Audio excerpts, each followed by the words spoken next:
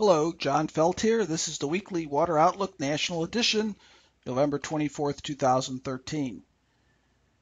Well, for most of the U.S., you can see that there was areas of brown, and those are areas that received few days of precipitation over the last week.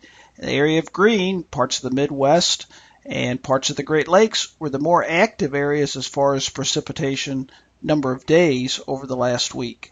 If we look at the national perspective, we see areas in blue are light precipitation, areas in green are modest precipitation, areas in yellow or red are more significant precipitation. So really the more active areas are the southwest U.S., the Pacific Northwest, and then a band from Texas up through the Midwest up into the Great Lakes, scattered parts of the northeast U.S. as well. If we look at percent of normal, you can see areas in red are below normal rainfall, and of note there is the southeast U.S. and mid-Atlantic states that have been very dry over the last week. As far as areas go of above normal precipitation, parts of the south and parts of the southwest in particular, which have been well above normal, you can see that area in purple over the southwest U.S. Temperatures are a little bit hard or misleading as far as the departure from normal for the week. Areas in yellow and browns are above normal, areas in blues are below normal, and purple are below normal.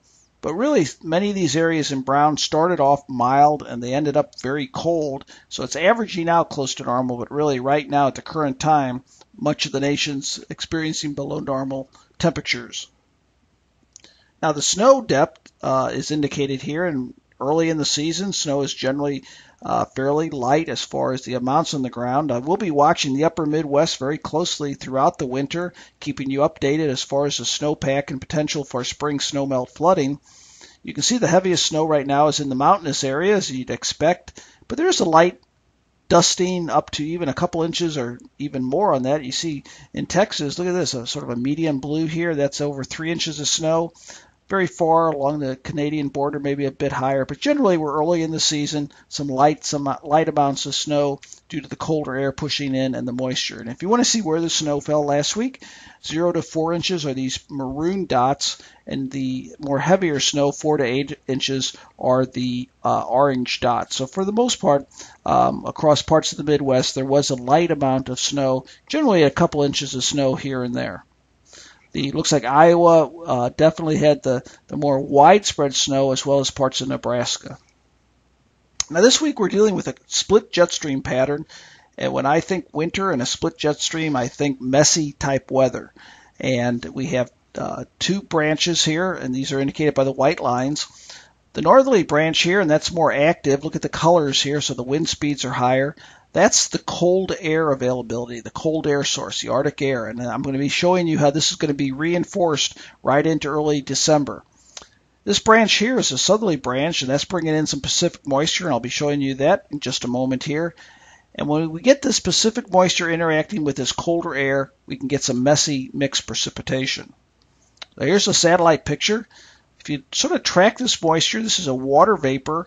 You can see Pacific moistures coming into Texas and even up into the Midwest, and with the colder air pulling down south, that's why we do have the potential for some mixed precipitation, primarily in Texas. Now by late this week, the jet stream over the southern branch looks like it's going to decrease.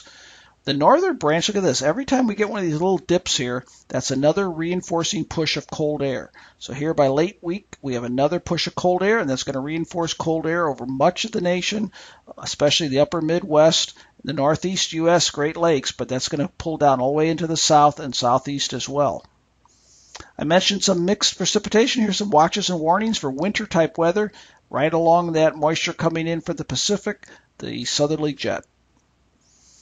Now the NAO, you might say, hey, that's not the AO. I've been talking about the AO, or Arctic Oscillation. This is the North Atlantic Oscillation, a little bit more close-up for our area, where the AO, the Arctic Oscillation, is the driver for the entire circulation.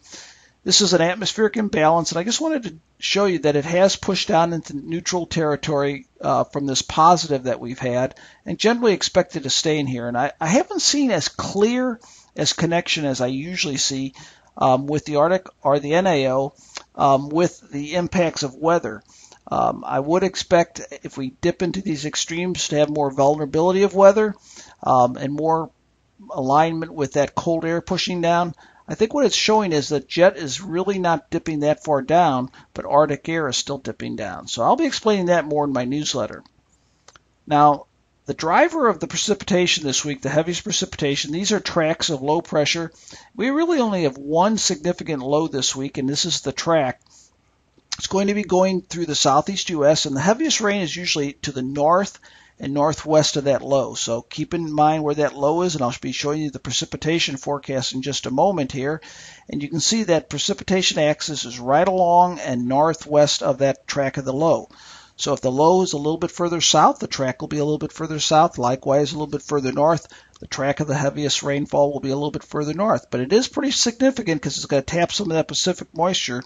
Look at that, 3 inches plus right along that axis. That'll be significant, and it will change soil moisture.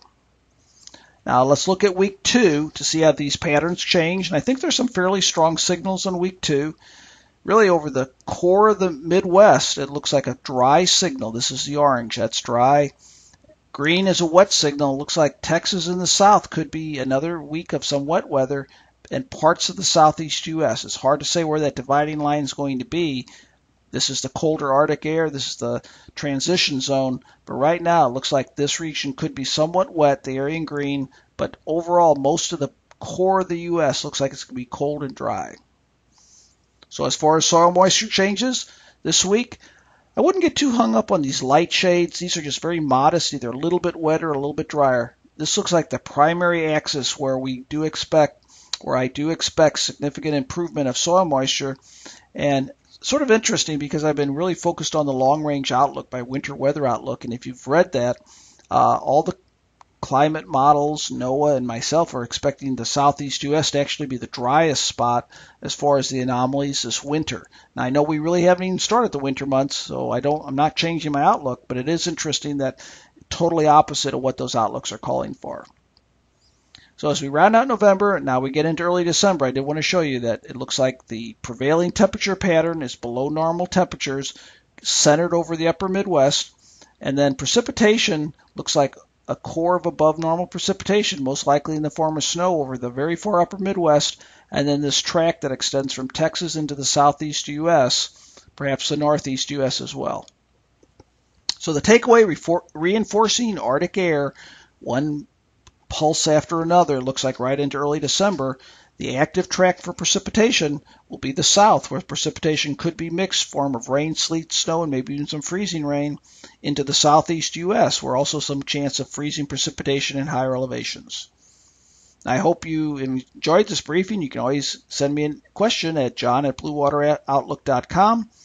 I wish you and your family a happy Thanksgiving. I will be talking with you again next week.